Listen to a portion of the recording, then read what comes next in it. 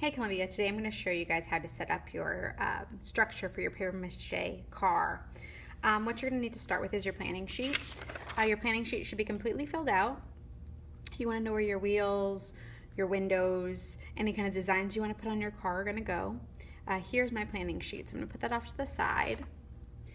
And then I'm going to take a template, and a template is the same card that you used for your planning sheet, and you're going to trace it on a piece of cardboard. This is just the back of a cereal box. So what you're going to do is you're going to put it on here. Now you can use a pencil, and it's much easier to use a pencil. I'm going to use this marker because it shows up better. I'm just going to trace around it. And you're going to do this 2 different times, so that way you have each side of the car.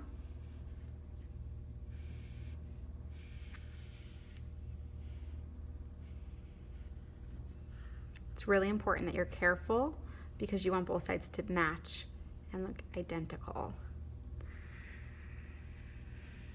Okay, once you've gone completely around the car, you're going to remove it. And now you can cut it out.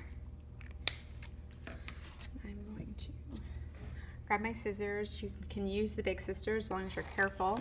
And you are going to start cutting very carefully around your car.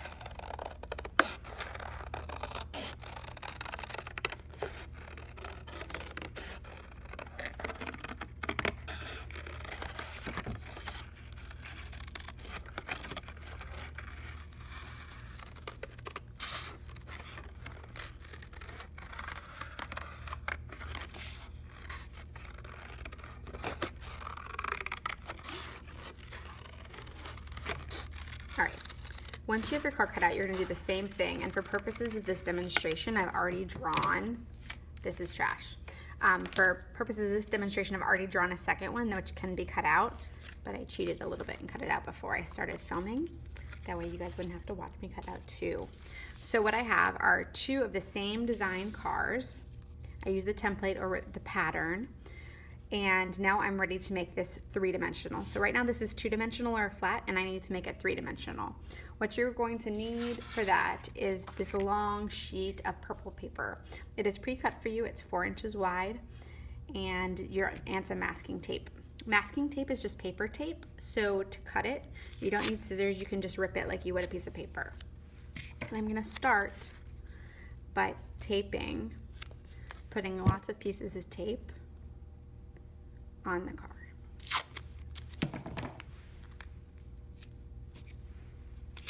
I'm carefully putting them on my car but not sticking them to the desk. Go all the way. And I might need more, but I can go back and do that later.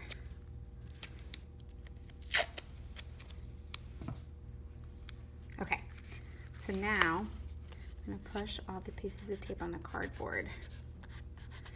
Now I'm going to take this purple paper and I'm going to carefully line it up with the car. And I'm going to start right below the bumper. I'm going to start right here. I'm going to turn it just so it's easier for me to do. And what you want to do is you want to tape it. And you're going to bring this tape over and you're going to tape it down. And you're going to follow this line because you want it to curve and tape this down. You want to try to do this slowly and carefully so you don't get big gaps. Probably the more tape you use, the better. And if you see here, I wanted to bend down and then go up to follow the curve of the car, but if I just use this tape, I'd have a gap here, so I need to add a 2nd piece or a 3rd piece of tape right there. Okay, I'm gonna press it down so it's even, and I'm gonna press this down.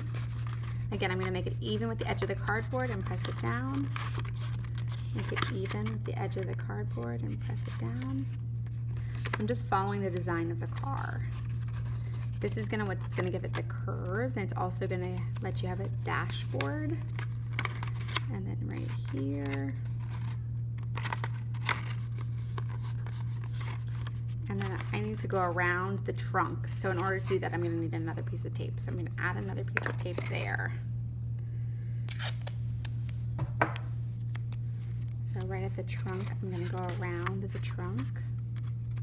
I'm going to tape it down, and now I'm going to bring it down here, and I'm going to tape, and I'm also going to tape right there. You don't have to do the bottom. So I'm just gonna leave this piece of paper right here until I'm done with the other side. So now I'm gonna flip the car over. You can see the inside of the cereal box here. And now I'm gonna do the same thing, but what the trick is on this side, you wanna make sure the car is facing the same way. If I just did it like this, the trunk would be lined up with the front of the car, and that wouldn't make sense. So I need to flip it over, and I'm gonna do the same thing that I did with this one, and I'm gonna layer, stick a bunch of pieces of tape right around here.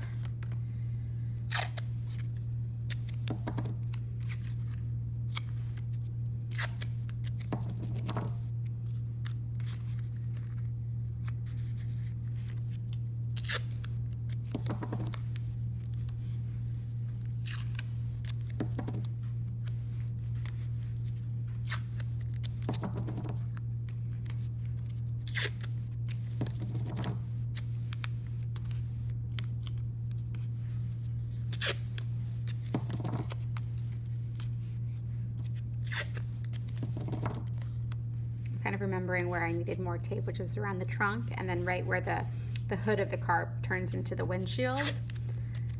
And I want to make sure that I have extra tape there and there. Okay, so now I'm all set to do the other side of the car. So I have this side, and I have this side, and I'm going to do the same thing. I'm going to line it up. And I know the front of the top of my paper, or the start of the paper, lines up with just above the bumper. So I'm going to do that in the same spot.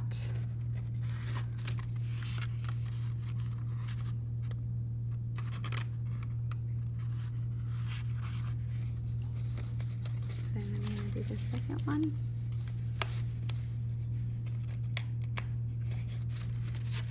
Nope.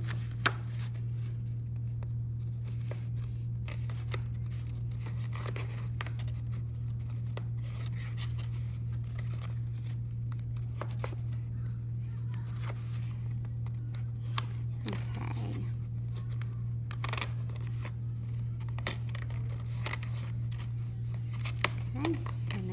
Down here. Now I'm still left with all this extra. So what I'm going to do is I'm going to cut it off. But I wanted to tuck a little under the car, so I'm just going to cut it off and leave a little extra. And that way I can tuck it under.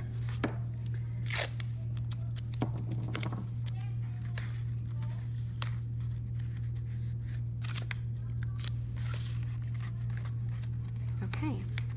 And now that my car is now three-dimensional, because you can see all the way around it,